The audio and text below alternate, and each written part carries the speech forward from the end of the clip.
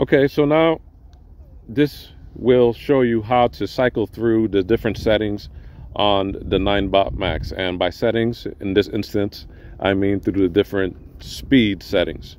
So right now it's on S. It's on sports mode, and this is for people who have a little bit more experience and want to get a little bit more speed out of their scooter. You press it twice, and now it's on economy mode.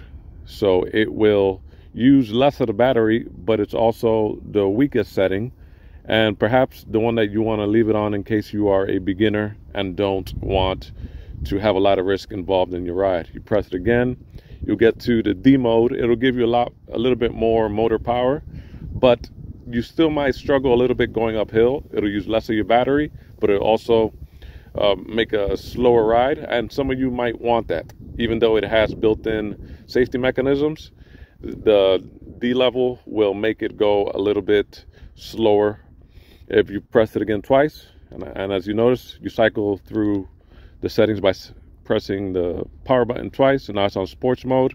And here you can get all of the mileage per hours that was intended without being cracked that you would from a Segway Ninebot Max. And that's where I usually leave it on. It's not so powerful that you can get hurt, but if it's your first time, it might be a little bit surprising how fast it might go, even though it's a gradual start. So that's how you cycle through the settings. Let's shut it off by holding on the power button for about 2 seconds, and now it's off.